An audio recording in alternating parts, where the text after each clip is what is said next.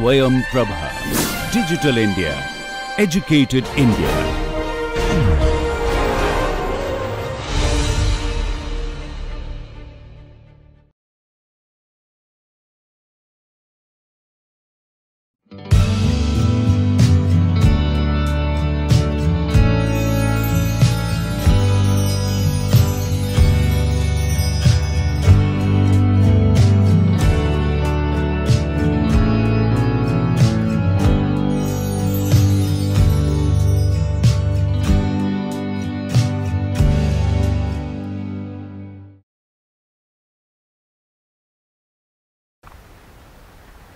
Hello all and welcome friends to this lecture on Jawaharlal Nehru, and from Jawaharlal Nehru we will focus on his major text called Discovery of India, his views on secularism and internationalism. Today in this lecture we will focus mainly on Nehru, his personal and political career, the kind of text he wrote, his involvement in the national politics, and also we will discuss his views through Discovery of India on socialism, on science and rationality, and also liberal democracy. So these things we will cover today. In the next lecture we will discuss his views on secularism, and following that we will discuss his views on internationalism or India's role in the global arena. So to begin with, to discuss Jawaharlal Nehru, he is someone who shaped the politics and society of independent India in its formative years, and for a very long time, almost for 2 decades, he developed a consensus which we also call Nehruvian consensus, and modeled a path for economic, social transformation in society and politics, which had a kind of broader consensus across the parties, across the heterogeneous sections of Indian society, and Nehru played a defining role in developing such consensus in post-independent India. And prior to independence, he also have deep influence in shaping the course of India's national struggle, and he was one who championed the cause of complete independence from the British rule, or a kind of aggressive national politics to achieve such independence. Is something which remains dear to Nehru, and he constantly fought, organized and mobilized public opinion around that. So before he entered into the scene, there was different kind of debates going on about Swaraj or dominion status or complete independence or Indianization of bureaucracy or administration within the British rule. Nehru was someone who began to articulate about the complete independence for India, which he asserted. In one of the session he passed this resolution about complete independence from the British rule. And also within the Congress there was a diverging opinion about social reforms on the one hand and political independence on the other hand, economic planning on the one hand and attainment of Swaraj on the other. Nehru was very clearly articulated and asserted the need for political power to attain social reforms or also economic transformation of the society, and he made it very clear or convincing to many of his followers and to the Congress that the attainment of Swaraj is necessary for social reforms and the economic transformation of India. We find in Nehru that he was the first and the till today the longest serving Prime Minister of independent India for 17 years, and he had a defining impact on the politics and society of post independent India. In Nehru we also have a kind of unusual combination of intellectual on the one hand and public practical political leader on the other hand.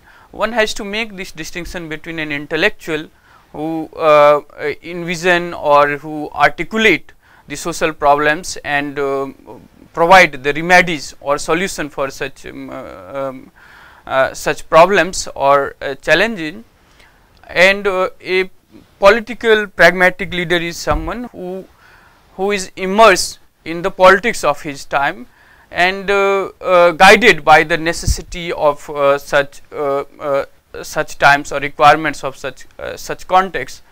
So intellectual in Nehru has a kind of vision for state and society of modern India. A practical pragmatic leader in Nehru also realized the possibility or feasibility of certain goals, and also the lacking or weakness in the Congress and also in the Indian society, and therefore there is also a element of compromise or a kind of pragmatic approach in his politics and his thought, and also in his ideas on many of the issues. So Nehru has this unusual combination of an intellectual and also a practical political leader, which is reflected in many of his writings and speeches. Nehru was the staunch critique of religious, metaphysical or revivalist politics, which he regarded as the greatest impediments to the cause of national liberation.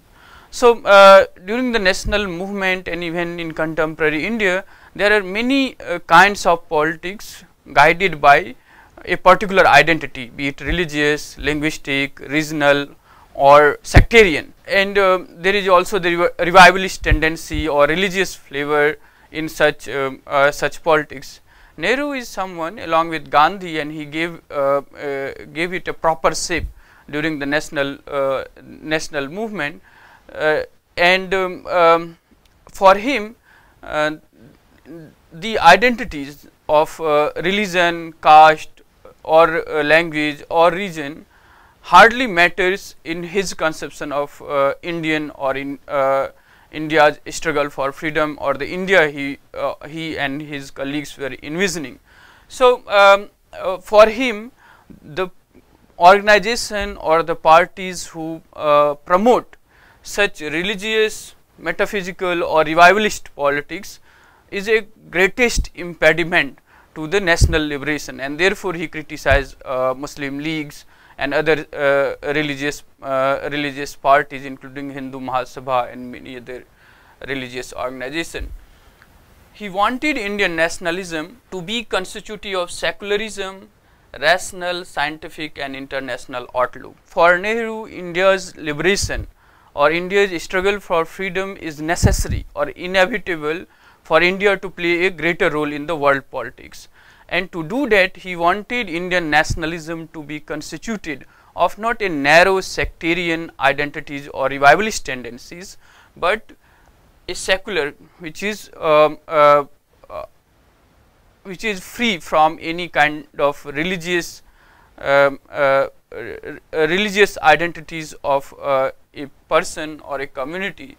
So he developed the conception of India which is free from any kind of religious biasness or other kind of prejudices. And also nationalism should have a rational or scientific outlook with a international approach or international outlook as well, where India cannot remain isolated from the larger politics. So in the interdependent world, and Nehru argued in many of his writings, to think of independence is also a negative connotation. That means no country in the interdependent world can sustain itself in isolation from the other nations or other countries. So therefore he understood this negative connotation of independence, and yet he fought and he believed in complete independence of India from the British rule, and he argued that a nation suppressed or ruled by a foreign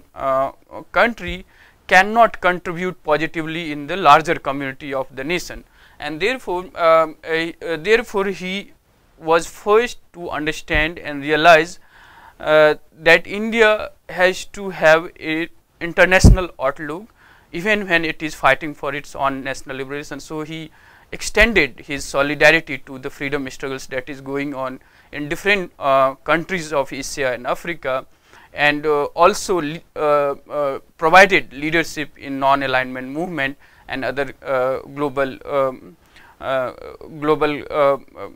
politics or organization to assert the demands and articulate for a peaceful and harmonious world. So, for Nehru, Indian nationalism also has a kind of international outlook in its constitutive elements. It is not isolated, it is not solitary or not confined to a particular religion or a particular territory, and yet it continued to fight for the independence from the foreign rule. So, that is something which is there in many other thinkers we have discussed when they think or imagine about India. The global or the international politics or issues remain deeply embedded in their thought and thinking, and Nehru is no exception to that. In Nehru, we also find that he deeply venerated Gandhi, and Gandhi trusted him the most, and therefore he is also regarded as the heir apparent of Mahatma Gandhi. So, they deeply shared each other's concerns and mutual respect, and also their service for the masses, and not so power, politics or independence for them to transform or to uplift the millions of starving or exploited or oppressed masses of India. So, he was president of Indian National Congress for 4 times and was made the prime minister of the independent India. During his long years of prime ministership, he had molded the course of India both at national as well as the international level for 17 years almost. And he also kept foreign policy portfolio with him and had profound influence in shaping the foreign policy of free India. From the strategies for planning and development to the making of foreign policy, he had an immense impact on the present and future of the country, and very rightly therefore he is regarded as the architect of modern India. So, no personality, no thinker has such a great influence or defining influence in shaping the destiny of a nation nationally or internationally as Nehru did, and therefore it is rightly said that Nehru is one of the greatest architect of modern India. One of the texts to really understand the passion or the objective of Nehru and his struggles for socialist transformation of society and economy, along with a parliamentary liberal form of democracy, and he was also a great institution builder. So, many IITs, IIMs, academies are built by Nehru. So, for first formative years, he played a very significant role in building the democratic institutions and shaping the democratic culture in post independent free India. One of the text or speech one can read about his passion for future India is his tryst with destiny, and there he envisioned the long cherished goal of many of the leaders of nationalist movement, that was about wiping out tears from each eyes, and that's connected with the idea of Sarvodaya or Antyodaya in many modern Indian thinkers or political thinking, which is to serve the masses, the serving the starving or the oppressed masses. That is the goal of independence, and so long as that goal is not achieved, the work is not complete as well. So, he provided such objectives or set such goals for free India to achieve, and that helped in developing what we also called, and the lecture I have begun with, the Nehruvian consensus. The land acquisition, the centralized planning or mixed economy or institutions building is all to achieve certain objectives to which all agreed. There was a consensus on that. Now, at the international level, in Nehru, he was one among the most prominent leaders of non-alignment movement, which continues to play a greater role in the international affairs or international relations. He also extended support to the freedom struggles in other countries, as we have discussed, and had consistently argued for the independent foreign policies of the newly emerging countries in Asia and Africa, and he played a leading role in the formation of non-alignment movement. Internationally, he was a non-figure in anti-colonial, anti-imperial and anti-fascist struggle and movements. So, his humanistic or international outlook enabled him to understand the consequences or the evil consequences of the fascism, and therefore, he accepted democratic parliamentary forms as a acceptable form for social and economic transformation as well, and criticized all form of authoritarian rule and politics. He was equally critical of the imperial or the colonial power who were fighting the fascist forces on the one hand, and yet legitimizing imperialism and subjugating colonial people to their oppressive, authoritarian and exploitative rule on the other.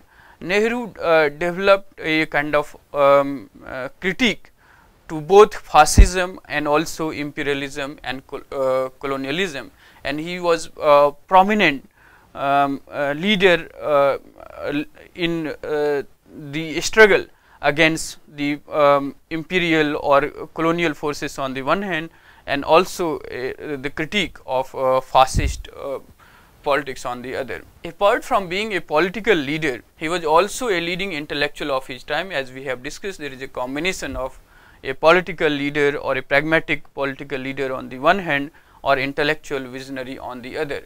And Nehru was a kind of idealist, immersed in the politics of his time.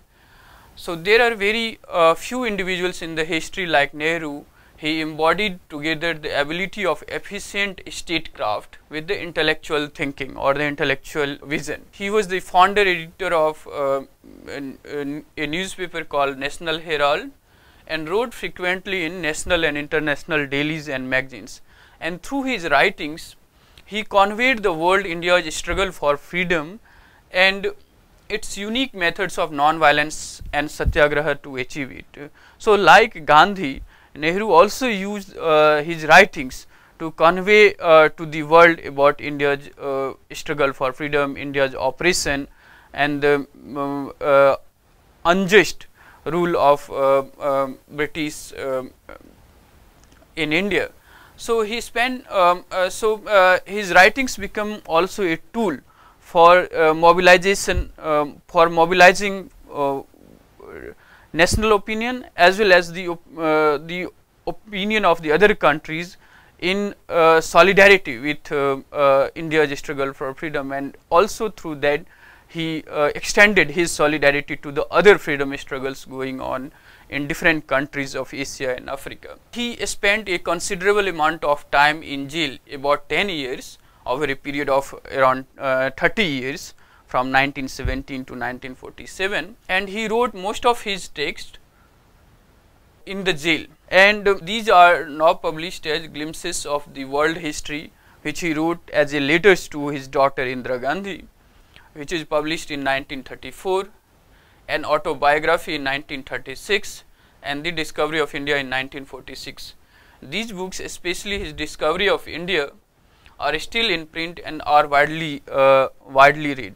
So, this text, discovery of India, is very profound, not just for Nehru. For him it is a personal journey to understand and comprehend the nuances, the mystery or the timeless past of Indian civilization, its philosophy and history, but also for many fellow nationalist, fellow colleagues, and even for future generation, this text remain a reference point to understand the different personalities, different phases of Indian history.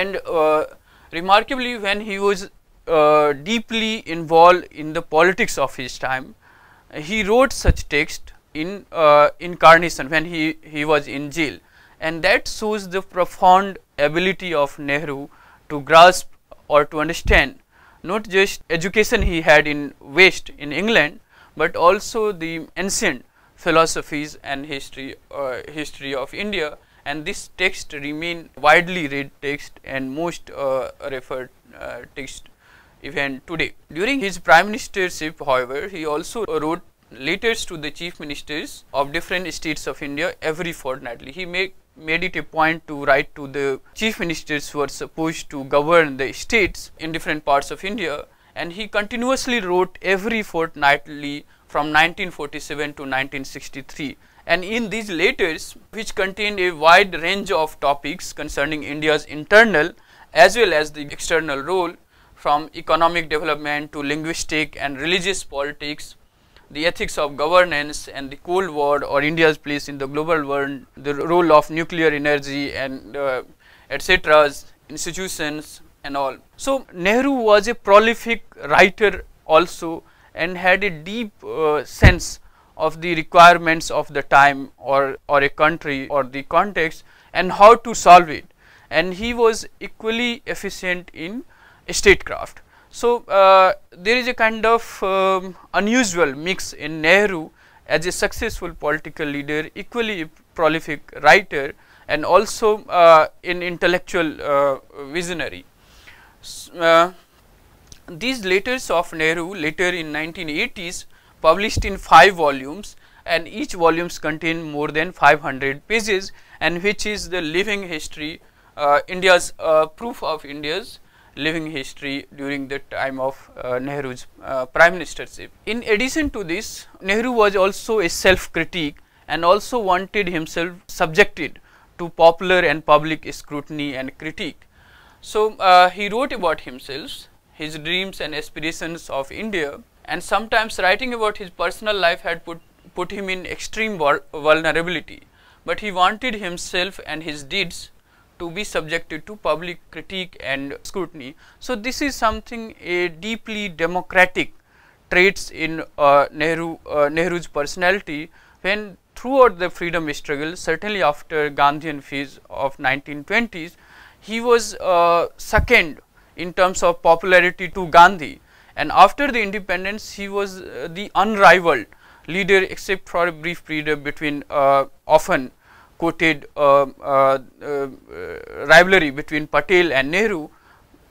So despite of their differences or approach to politics, they were also collaborators, and they helped in shaping the destiny of modern India. But after the death of Patel, Nehru remained unrivaled leader, and yet deeply democratic traits in Nehru allowed him to subject himself and his deeds to popular and public critique, and he believed in that democratic culture which he wanted India to foster, or which he wanted in India to be strengthened. So there is one instances when he wrote to the famous cartoonist Shankar, and he told him, "Shankar, do not spare me." So that is a democratic traits which Nehru had, and he wanted that to be built and strengthened in India's political life or political culture, not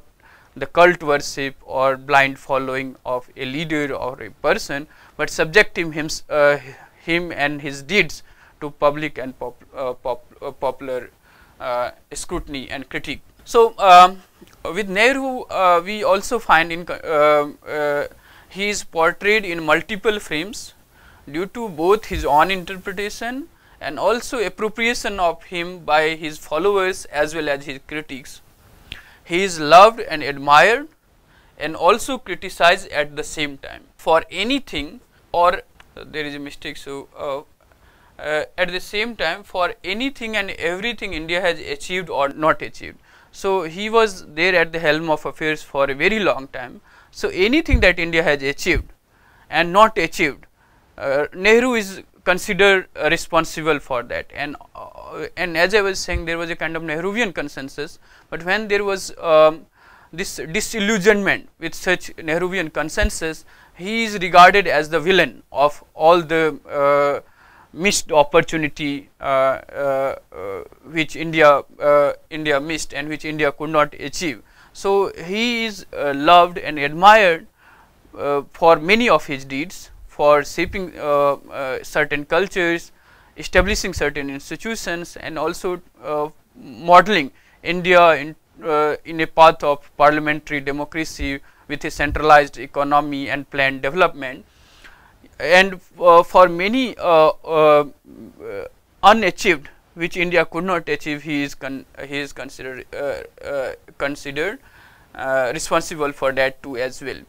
So he remains, however, he remains one of the most prominent and tallest figure in modern India, who has defining influence on all walks of national life, and which we continue to discuss even in our contemporary politics. Now, to look at Nehru and his times, much like his contemporaries, Nehru belonged to a middle class English educated family, and he was born into a Kashmiri Brahmin family who migrated to Allahabad, and he was born in 1889, and his father Motilal Nehru was a very successful lawyer, and he was closely associated and sympathetic to the moderates method of politics. Nehru had a very progressive views and was skeptical about religious matters and disregarded the caste practices, and also followed inter-caste dining in his personal life. So he was against such politics or revivalist politics.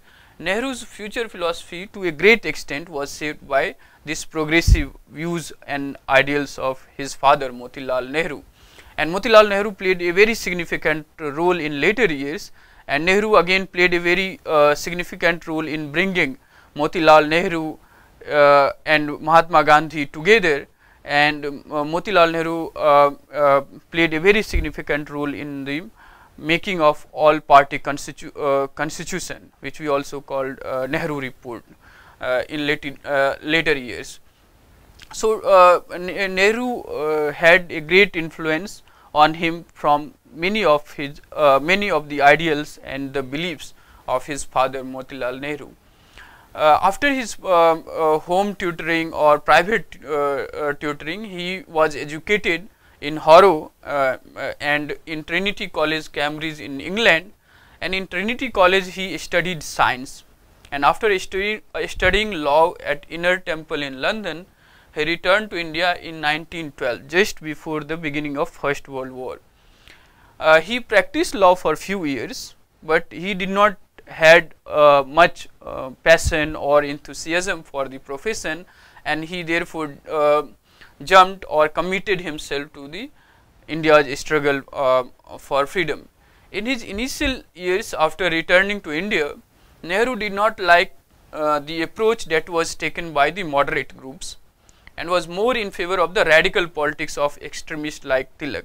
He wanted an aggressive politics against the foreign rule or foreign yoke on India, and did not like the petitioning or the constitutional methods followed by the moderate groups in the Congress. Therefore, he find himself more closer to the Tilak modes of politics or the extremist methods of politics. Although he was emotionally attached to this aggressive nationalism of Tilak, it had some religious underpinnings which Nehru could not support, and therefore he grew closer to the Gandhian modes of politics. So his guide became Mahatma Gandhi, with whom he shared a relationship such intimate as that of a son and a father. So he refers to Gandhi as Bapu.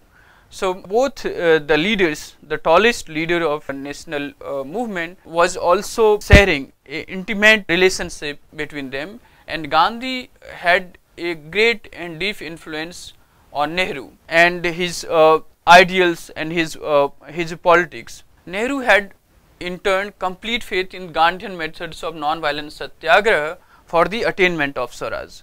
However, and also the two leaders share this common belief in politics for the service of masses and not for the attainment of power or position. So Nehru also has an independent appeal which allow Gandhi to reach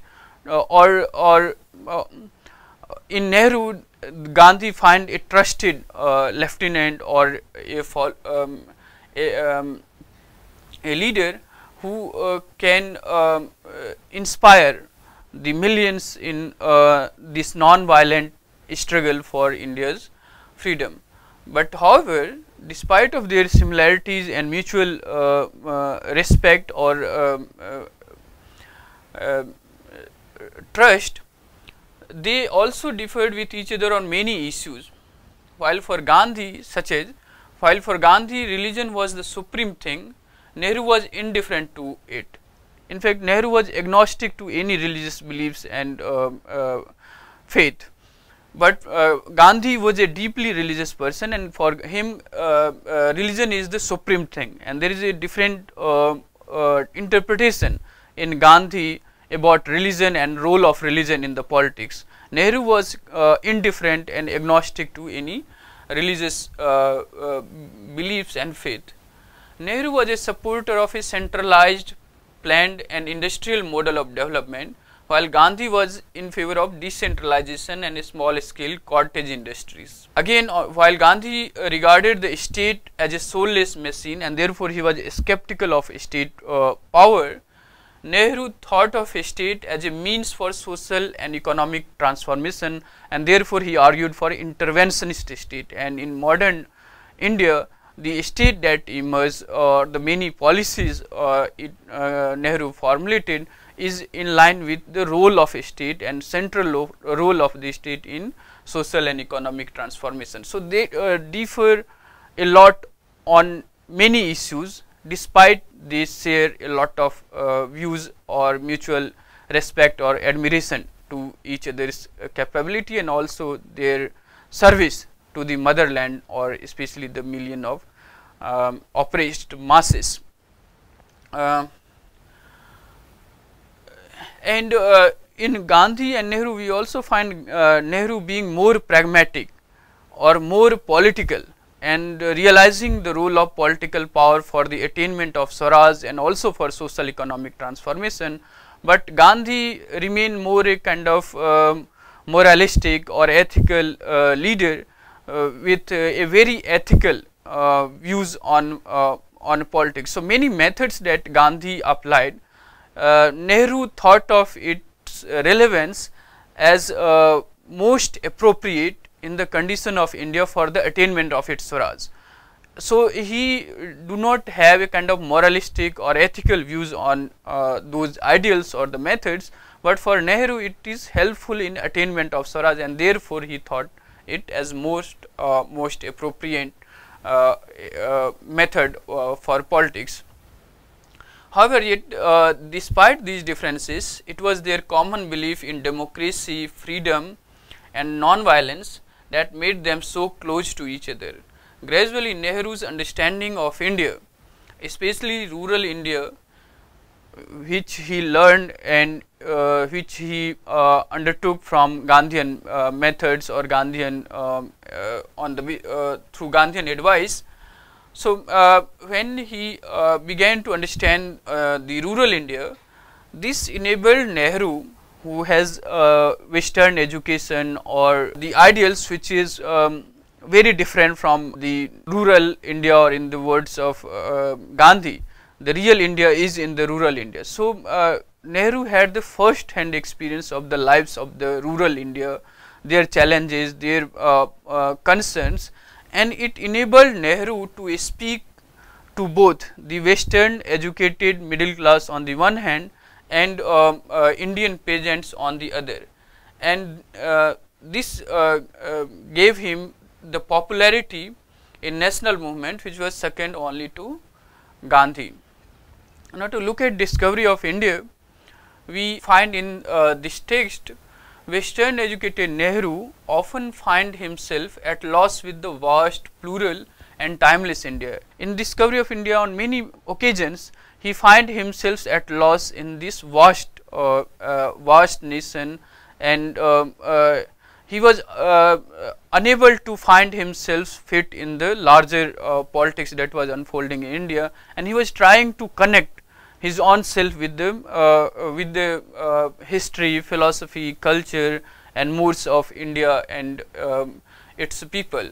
So, discovery of through his involvement with the national movement, he came closely in contact with millions of Indians, their cultures, languages, civilization, and philosophy. His discovery of India in many ways was his own journey, his own personal journey to understand and comprehend this timeless India. He acquired a deeper appreciation of Indian history and philosophy, which has profound impact on his thought and politics. So, a Western liberal educated Nehru, who find himself at many times a misfit in Indian context, was trying to connect with the history or philosophy of India, and this discovery of India is such text which enables him or which allow him to understand the nuances or the unfolding or evolution of Indian history and philosophy. So, with the arrival of independence, and that too in the turbulent period marked by partisan and internal challenges such as integration of the princely states, the future of India was a matter of urgency. So, what should be the future of India? What should be the nature of a state in future India? What should be the objectives or aims of future India? And Nehru had a great and defining role in this entire debate of modeling India or modeling future India. His ideal India was to be a secular, democratic, socialist country with the existence of social equality and individual freedom. So, we will discuss his views on socialism. He was committed to socialism, and he wanted restructuring of Indian society and economy according to the socialist path, and yet he was the believer in individual freedom or parliamentary form of democracy. He wanted India to combine the secular democratic ideals of parliamentary form of democracy and the socialist principle of restructuring the society and economy.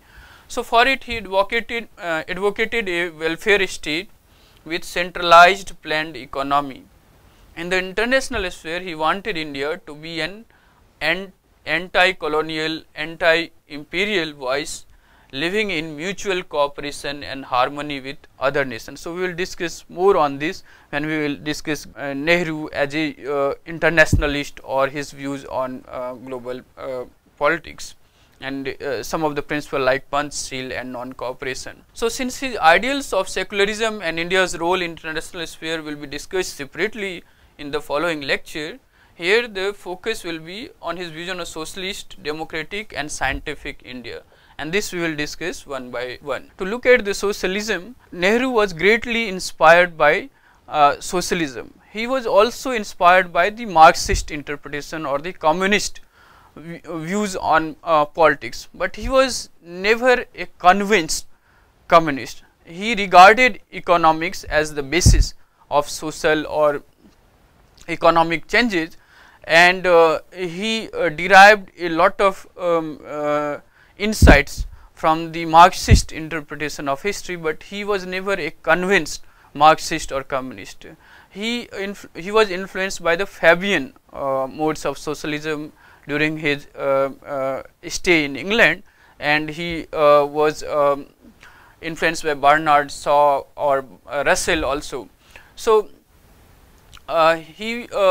so unlike many socialists, Nehru was also somewhat compromised, understanding the nature of Indian National Congress, which has representation from different sections of society who not necessarily share common interest.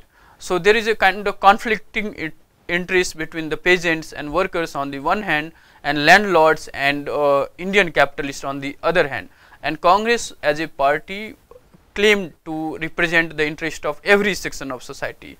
So, socialism in Nehru was not a kind of consistent socialism like in any other any leaders who was committed to or abided by the socialist philosophy. Nonetheless, his belief in socialism and role of socialism remain strong, and he gradually molded Congress to accept the socialist path of economic and social transformation. So, Nehru was the most influential proponent of socialism in India, and he did not only give socialism a central place in the working of Congress, but also had a decisive impact in advocating for India or Indian state to have a socialist outlook and agenda. So, the Nehruvian consensus was deeply influenced by the socialist ideals as well.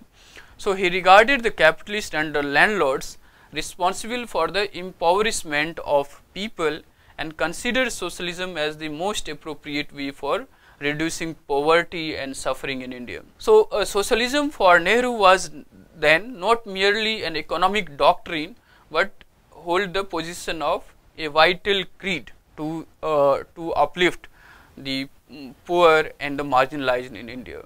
However, Nehruvian socialism is distinct in two ways. Firstly, he did not support the theory of class war or ruthless suppression of dissent as in many socialist countries. For him, democracy and socialism was complementary, and only in the presence of individual freedom socialism becomes meaningful. So, there is a kind of combination of a strong faith in and belief in individual freedom with the collective politics or socialism on the other hand. So, for Nehruvian brand of socialism, there is a combination of democracy as a form of governance which believes in individual freedom, and socialism as the common ownership or state ownership of economy and industry. So, Nehru was trying to combine the two. Secondly, he did not think that application of socialism should be imitated from the West, because for him Indian context was different and it requires a specific kind of socialism suitable to its own context. So, he was against the blind imitation of the socialism followed in the Western countries. So, many Marxists and socialists which tries to study India from the text written in a Western context or in some other countries, unable to understand the Indian realities and its requirement and specificities, and therefore their modes of politics remain ineffective or not as effective as a Nehruvian model of socialism was for a very long time. So, he added to the idea of socialism a moral concern, which is the humanist in Nehru. So, he wanted socialism with a human face, and socialism is possible, he thought, even without a violent overthrow of existing systems. So, the peaceful transformation through planned economy or centralized economy is something what Nehru was looking for, without a rupture, without a violent overthrow of existing system of oppression and suppression.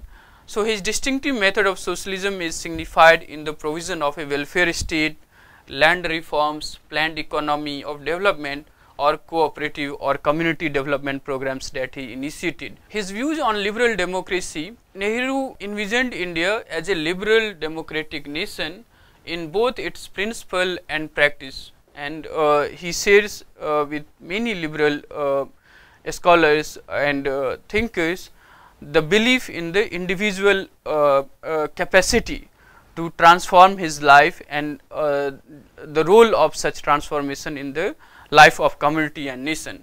And the path that he wanted India to follow is a liberal path of parliamentary democracy, and therefore he also believed in the institution or development or social economic transformation through the parliamentary method of negotiation, discussion and debate. So, for Nehru, democracy is essential for the development of both individual and society. While individuals cannot develop in the absence of rights and freedom, society too cannot prosper if it lacks the democratic environment. So, Nehru had a shift in his conception of democracy. In his initial years, he regarded democracy as synonymous with Swaraj, that is the self-rule and responsible government. So, from the political strand of democracy, he later developed a much broader understanding of democracy, which entailed the economic and social dimensions of freedom. So, much like Ambedkar, which we will discuss separately, Nehru also in his conception of democracy was not limited to the institutional, legal or the political definition of democracy, which enabled everyone equality in terms of political rights to vote and get elected, or the legal rights, but also included the social and economic rights to exercise such political and legal rights. So, this is more closer to Ambedkar's understanding of democracy, which we will discuss separately. So, he wanted India to follow a path of parliamentary liberal democracy, but that should not be limited to the political and legal equality alone, but it should also include the social and economic transformation or freedom to the million of the poor or marginalized especially. So, his conception of democracy was also related to then the equality. It is only with the presence of equality that individuals and social dimension of freedom can coexist and help democracy sustain.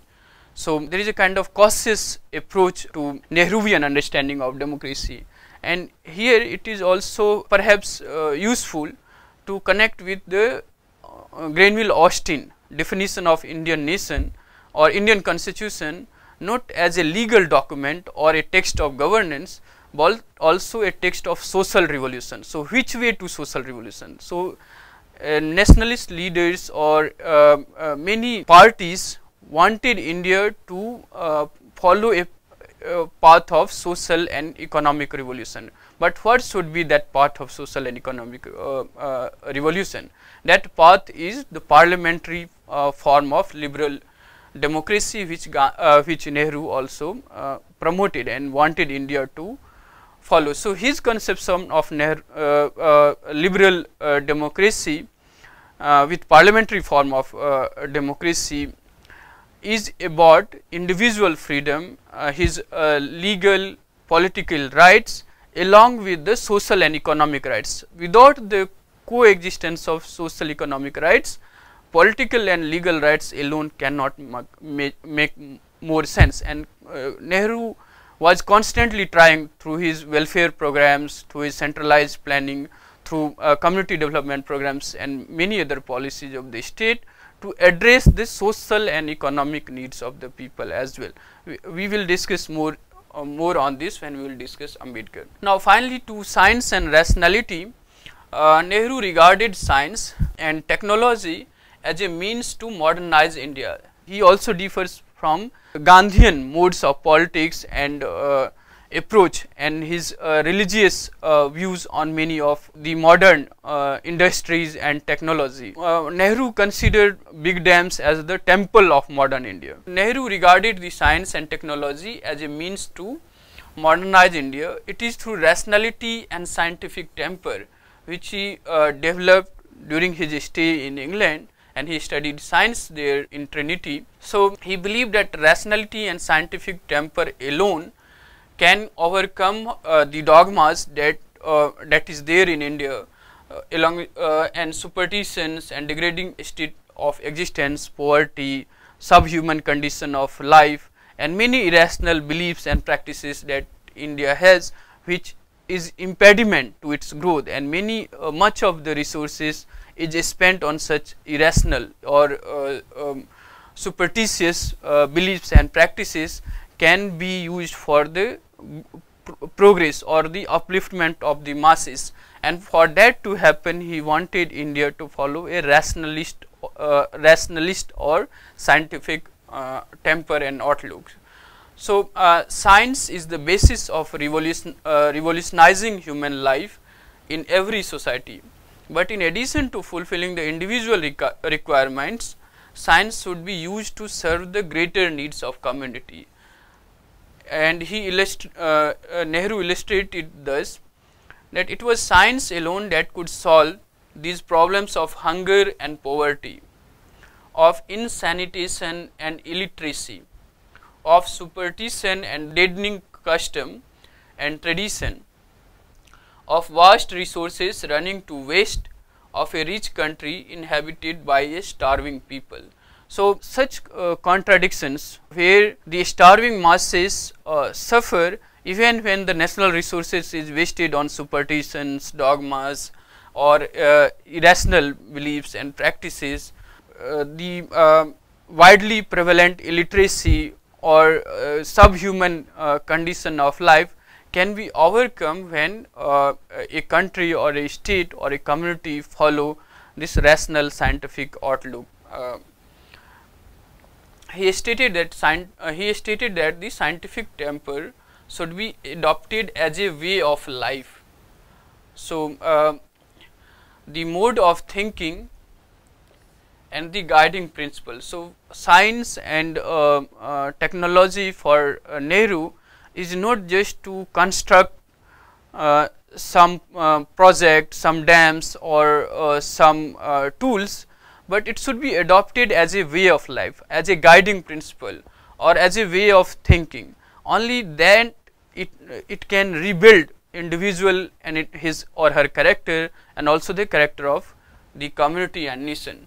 So, it was in his opinion absolutely necessary to build modern India. So, the modern India he envisioned should be built on the basis of science and rationality and not on the basis of religious, otherworldly or spiritual superstitious thinking.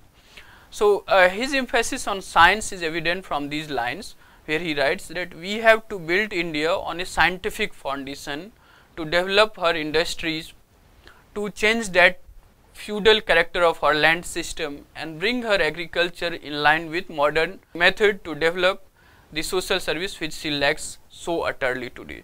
So, the economic or social transformation of India that it should follow should be guided by this science and technology, modern science and technology, and which can resolve many of the tensions or contradictions that exist in Indian society of that time. So, in Nehru's vision, we find, according to Benjamin Zakaria, that Nehru's vision of India was a most humane, rational and inspiring vision that had a great impact on the political culture of post-independent India. For a very long time, his consensus was acceptable to different parties, different groups and all the sections of Indian society, which we call Nehruvian consensus. So, he combined socialism with liberal democracy with humanism, nationalism with internationalism, and that gave Nehru a popularity and acceptance not as a leader of India, but also as a global statesman. So, however, but to what extent it was realized is a matter of debate. So, as I was saying that many things India has achieved or not achieved, Nehru is considered responsible for that, and there is a divided opinion on that. So, it can be argued that it continues to dominate, his ideals continue to dominate or shape the politics in free India for many decades. With the emergence of new social and economic forces, certainly the capitalism, especially after the liberalization or privatization of economy, or what we also call globalization, and changes in the international politics, especially the decline of USSR, which was kind of influence on Nehru, and many of his ideas on social and economic transformation was influenced by his visit to Russia. So, with the decline of Russia, Nehruvian model has certainly suffered a setback, but Nehru was not just a socialist, but a democratic institution builder in Nehru, and his ideals remain relevant in contemporary times as well, when we find many institutions succumbing to the pressure of all kinds. So, a democratic traits or ideals in Nehru, and his views on liberal democracy and his respect for institutions and development for a democratic culture and subjecting authority or himself to public political scrutiny is something which will remain relevant for Indian politics for times to come, and certainly in our contemporary times as well. So his views on scientific temper or rationality or considering India's role in the global politics is something which will again be very relevant for Indian politics in many years and decades to come.